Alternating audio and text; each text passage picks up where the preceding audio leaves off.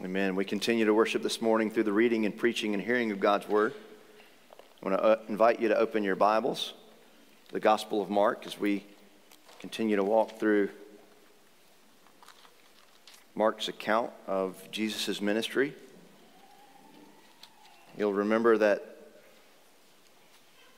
the Gospels are passion narratives with extended introductions.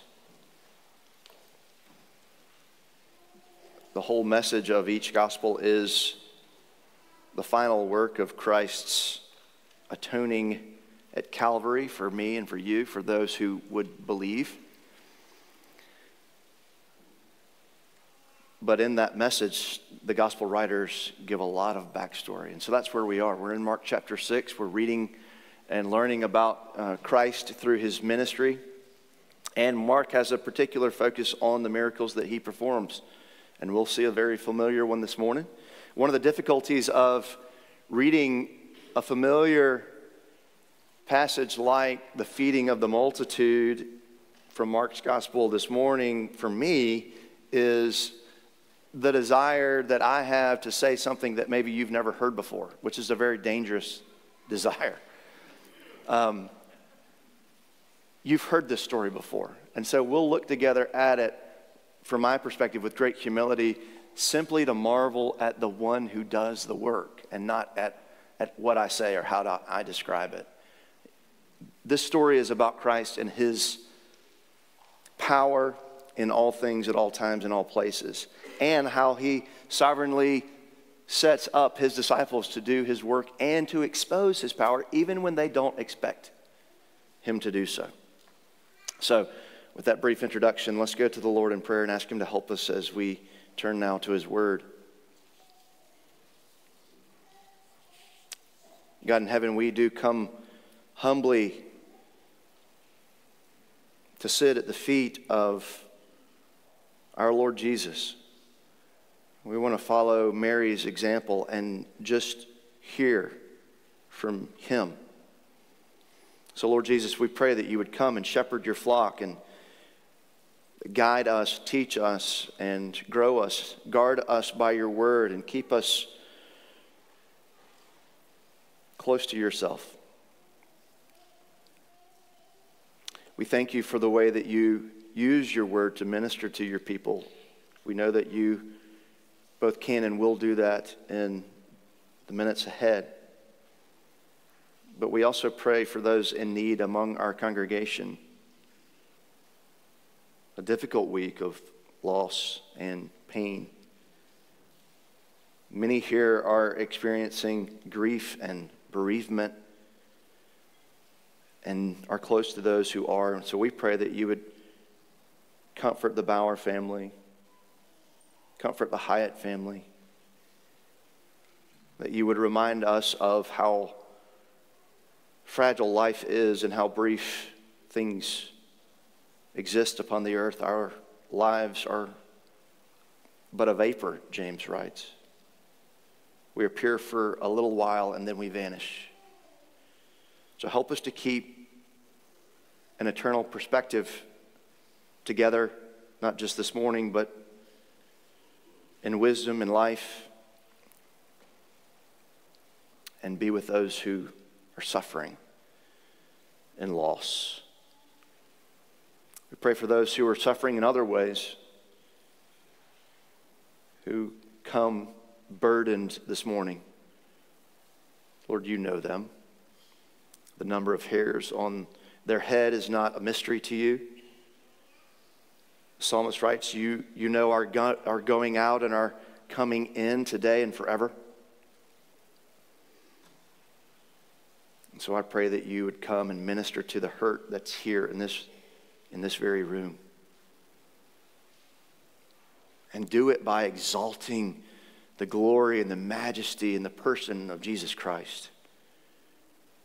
May we marvel again at him, his capabilities, his care, his compassion. Lord Jesus, we thank you for all these things. And we pray that you would lead us for your glory, for our good. In Christ's name, amen. Mark chapter 6, beginning in verse 30. This is the word of the Lord.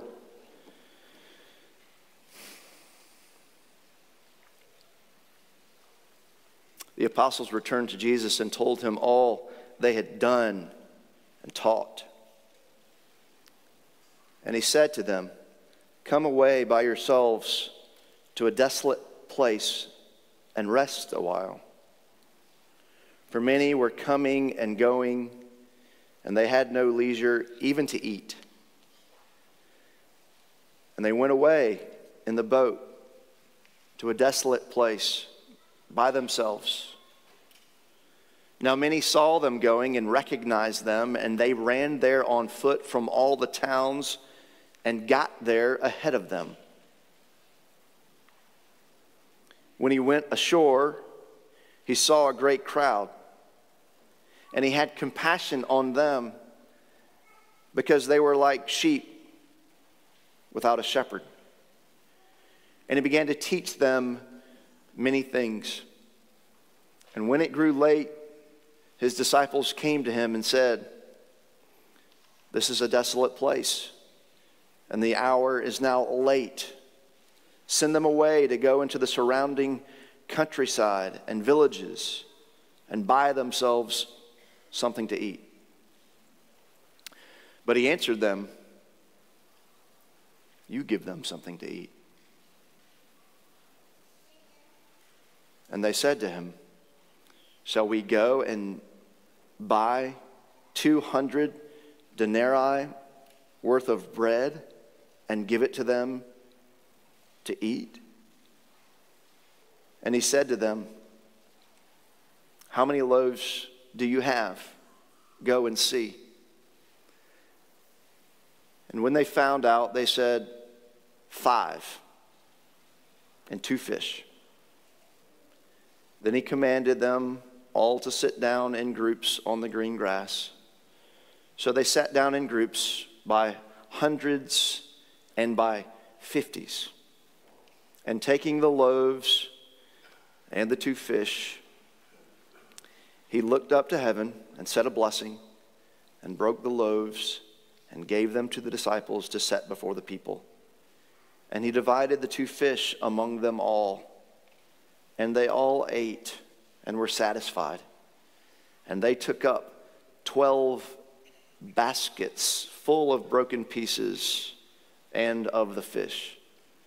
And those who ate the loaves were 5,000 men.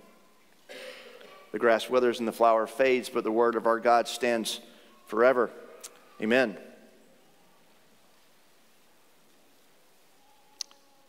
Jesus feeds the multitudes. Point number 1 in your outline is the crowds. We see here in verse 44 at the very end of the passage, there was a pile of folks. So I just want to review how they got to where he was and give a little background and context of Mark chapter 6. So there was 5,000 men, Mark writes, which means that's how they counted, and they didn't count the women and the children simply to give an accurate number, assuming that somewhere in the range of 10 to 15,000 people were among 5,000 men. That's a safe guesstimate. So this was a crowd of a significant amount of people, particularly in the days where there wasn't amplification and there wasn't all the modern technologies that we enjoy. They didn't have view from home technology. There weren't any couches out in this desolate place. It was uncomfortable. It took them a long time to get there. It was harsh. But they did it because they had a need. But the disciples also had a need. Jesus identifies that. He had sent them out. If you're familiar with Mark chapter 6, but you haven't been keeping up with our study here on Sunday mornings, Jesus had recently sent out the disciples 2 by 2, and he had given them strict instructions on how they were to minister and where they were to go and what they were to carry and what they were to leave behind. And now they've come back. And on their return, Jesus recognizes, hey, they need some rest. So those who were closest to Jesus have come back from a mission trip of sorts. And if you've ever been on a short-term mission trip, you know that when you get back, you're pretty exhausted. And they were. And so Jesus leads them to a place where perhaps they can get some rest. In verse 31, we see, for many were coming and going, and they had no leisure even to eat. Have you ever been so busy that you didn't have time to eat? Maybe you get home and you're talking to your spouse, and you're like, well, what'd you have for lunch today? And you think back and you can't even remember. You're like, you know what? I'm not sure I ate lunch today. I don't think I did. Well, that was the day that the disciples were having. Many days stacked on top of that. And they had just gotten back from this trip. They were worn out both spiritually and physically. And Jesus says, well, let's go. He doesn't say exactly where. Mark doesn't give us these kinds of details. This desolate place, I mean, they lived in the desert almost already. But they get to a place that was uninhabited, and yet we see that the crowds were looking for Jesus. They saw them and recognized them, which is significant even though it's a minor point. Jesus' followers and his ministry were becoming recognizable. It was becoming obvious to people where Jesus was because they started to understand who he was. And they wanted to be near him because they had needs, like you and I do. And so the crowds were aware, the crowds were following, the crowds were, well, needy. Look at verse 34. When he went ashore, he saw a great crowd. And now remember, the purpose, at least what we thought, was to get away. But they couldn't get away.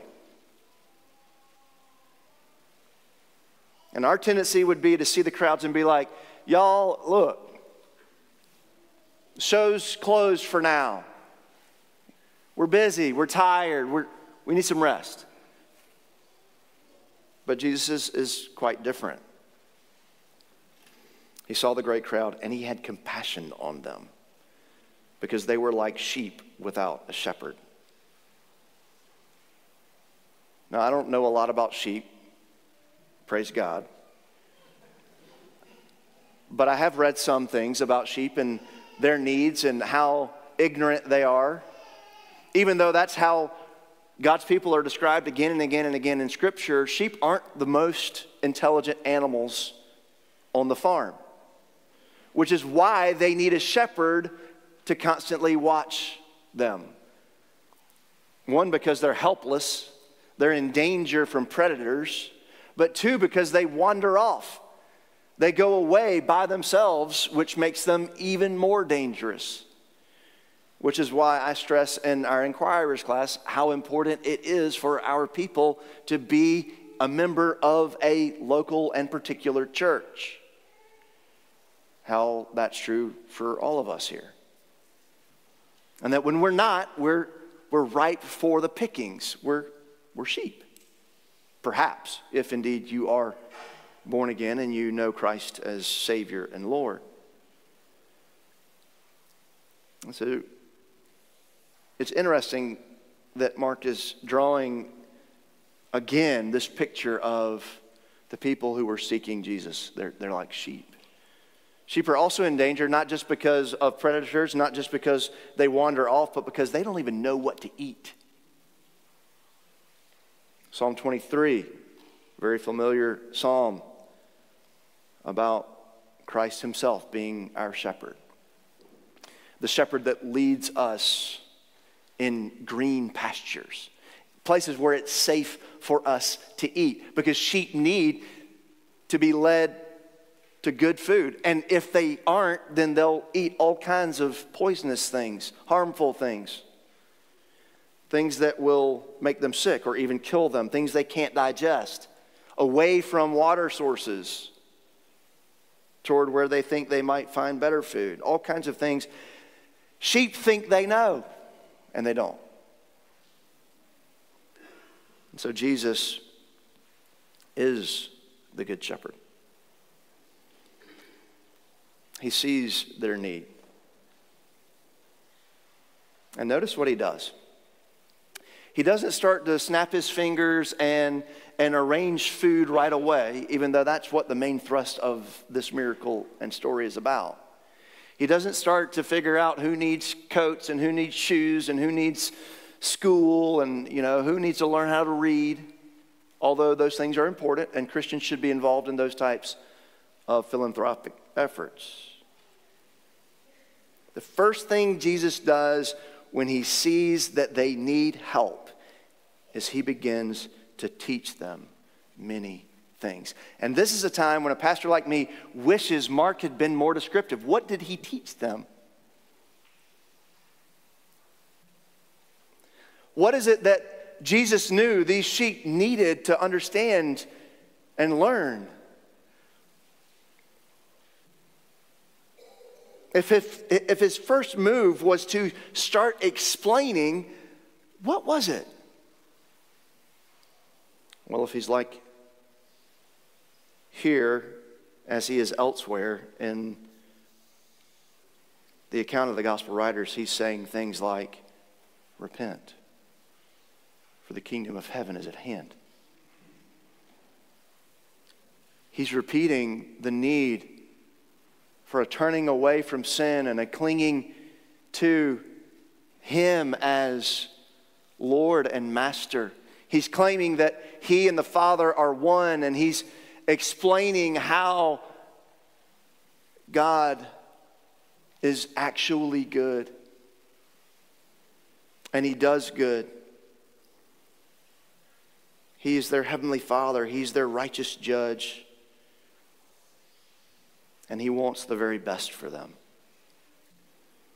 And little by little, he's developing trust in his audience so that he can expose their need for change, their need for repentance, their need for growth. Because those aren't easy things for us to hear. Hey, don't go eat over there, it's bad for you. Well, how do you know? That tends to be the American mentality. I'm a rugged individual. I don't need you to explain these basic things to me. I think I can take care of myself. Okay, well, great. Tell me about your marriage. Oh, well, my marriage is not so hot. Okay, well, have you ever considered maybe you need to listen a little bit? Tell me about your parenting. Well,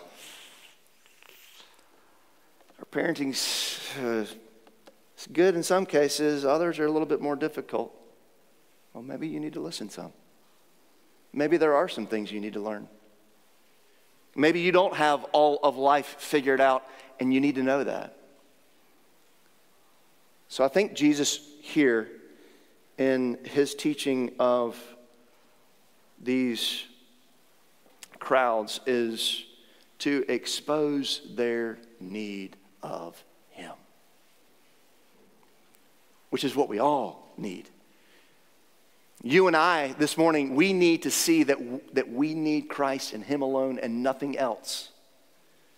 And you need to be convinced of that whatever it is that occupies the majority of your thoughts, whether it's how to save your money or how to make more of it, or how to excel on the sports field, or what tournaments you need to be in, or what AAU teams you need to join, or how you need to coach your children up so that they can be what? A Christ follower. I mean, is that not what our ultimate goal for our children is? And so in all these things, we get peeled back. The layers of our lives and our thoughts get exposed before the one who is the source of all things. I think that's what Jesus is teaching. So it doesn't matter if our children grow up to be PhDs or not, or they grow up to be doctors or lawyers or Indian chiefs. If they're absent Christ, where will they go when they get exposed? I'll tell you where. They'll go to the world. They'll go to self-medication. They'll go to drugs and sexual immorality. And they'll get there through doorway drugs like alcohol and marijuana that don't feel real bad at first. Next thing you know, they're 50 years old and in and out of rehab, and you don't know what to do.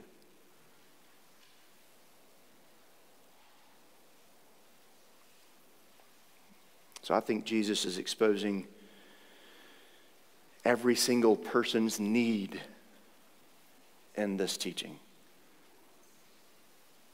And so, this morning, what is your need? What is he exposing to you in Mark 6 that you need? And where do you think? Where can that need be met?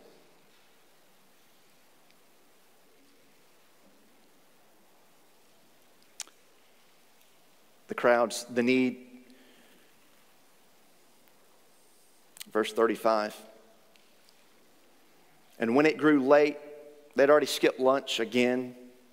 It was late. His disciples come to him and they say, hey, Jesus, this is a desolate place. It's late in the day. Probably a good time to send everybody away and tell them to go get something to eat. Find food somewhere, every man for himself. Which is, it's really ironic that the disciples think they need to explain these kinds of things to Jesus. It just shows how short-sighted they are. They've seen him still water and raise the dead, but he probably needs help with lunch.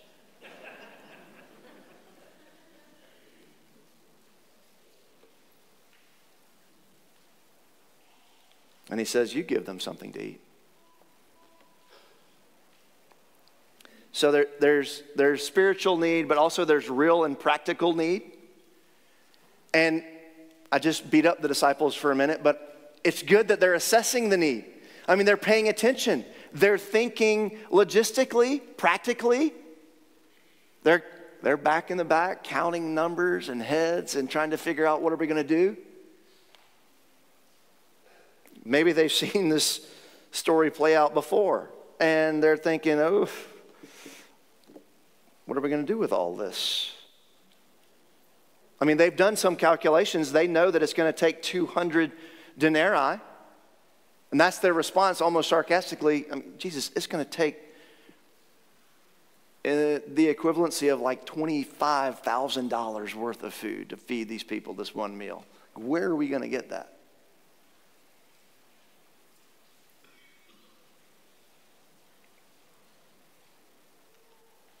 And so the need is, practically speaking, way beyond their own sufficiency. All right, don't miss that. Because in this room, there are those who have great need, and that's really all of us, but there's some that have a really pressing need this morning.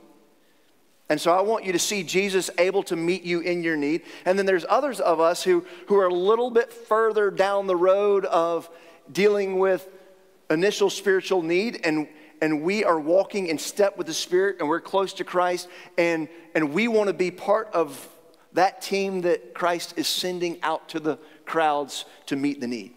We want to be part of that team that is assessing and thinking about shepherding and thinking about practical and real needs within the congregation, and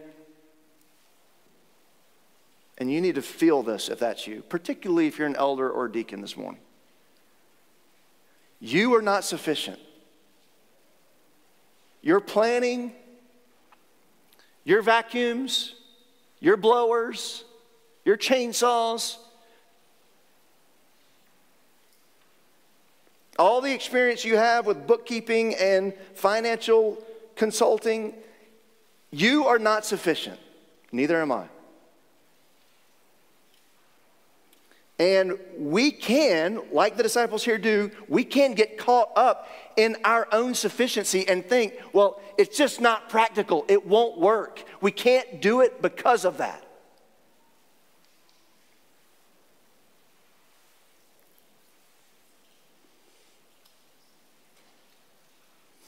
Can you imagine how God thinks of some of our prayers? How short-sighted they are and how little faith we have.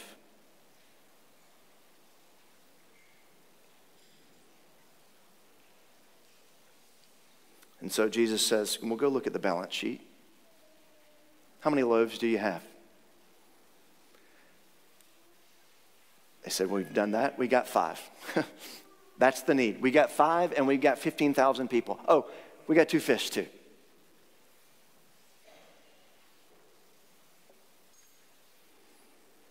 And so, in real time and space, in today's terms, like, there is no way to meet this need. There's no way that this can possibly happen. And so I need you to see that there's a miracle taking place here that we are called to either believe or not believe. You have that choice this morning. You have that choice this morning to believe that Jesus is actually the Son of God who condescended and lived as a human being upon the earth, born of a virgin, or not. You can choose not to believe that.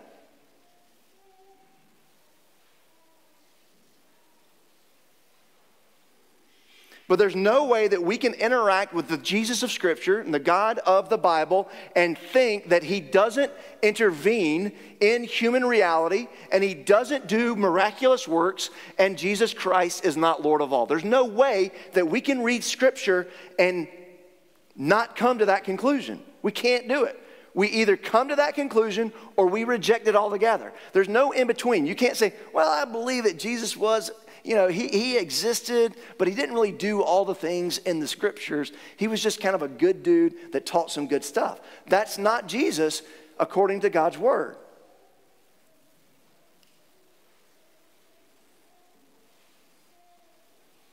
So yes, there are essentials that you must believe in order to be a Christ follower. And one of them is, if he wants to, he can take 5 loaves of bread and feed 15,000 people. Which stretches our minds in all kinds of ways. For those of us on the leadership side, we need to think bigger. We need to think God can do what he wants to do, and we need to be listening on our knees. And then from the hurt side, from the people who are in need this morning, you need to know that whatever you think is impossible can never happen. Your life will never change. It's the worst it can possibly be, and it's only going to get worse. You need to know this morning that Jesus can do what you think he can't.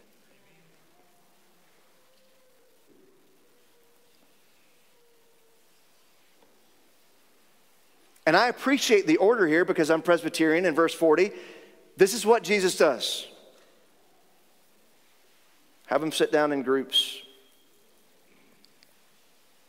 Hundreds and 50s. Those numbers aren't significant, but only to see that, like, hey, this is planned. There is order here. And like good Presbyterians, we're going to do everything decently and in order. And then Jesus does what I can't explain. He takes the loaves and the fish and he multiplies them. And he divides them among these groups. And they all ate and were satisfied. Circle verse 42 if you're a highlighter or a pencil underliner in your Bible. This is always true of Jesus. He completely satisfies. And not only that, like one of my professors at CIU used to say, he gives us a little bit of cake too.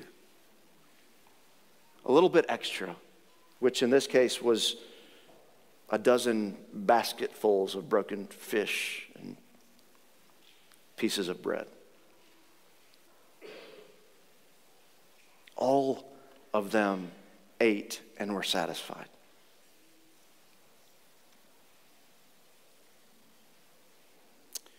There was an old saying, Christians aren't perfect, they're just one beggar telling another beggar where to find bread.